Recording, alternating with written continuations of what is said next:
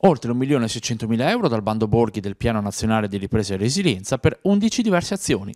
Il comune di Alano di Piave incassa un importante contributo che sarà utile anche per intervenire sul fronte energetico al Museo Storico Territoriale. Tra le varie azioni che abbiamo proposto c'è appunto quella di un ammodernamento della struttura e di un efficientamento energetico del museo di campo, che è sicuramente un po' un fiore all'occhiello di tutta la zona, visto che il comune di Alano e non solo si collega a quello che è il contesto soprattutto della prima guerra mondiale, visto che si è combattuta in queste zone. Un intervento da 400.000 euro, il cui progetto è in fase di definizione da parte dei tecnici comunali.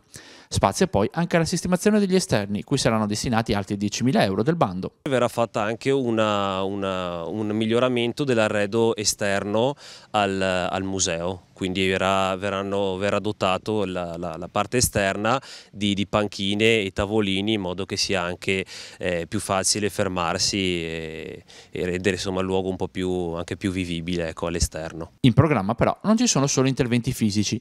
70.000 euro del bando borghi verranno utilizzati per i progetti digitali, che coinvolgeranno diverse realtà associative del territorio e che prevedono azioni di promozione importanti anche per il museo. È previsto anche una digitalizzazione del museo, in modo che sia accessibile per tutti quanti, quindi sono previsti anche dei vari progetti digitali in collaborazione con il museo e con la scuola, e poi è previsto anche la creazione di un nuovo sito web. Inoltre poi a breve ci sarà anche la disponibilità di nuovi volantini che saranno realizzati dall'associazione Amici del Museo.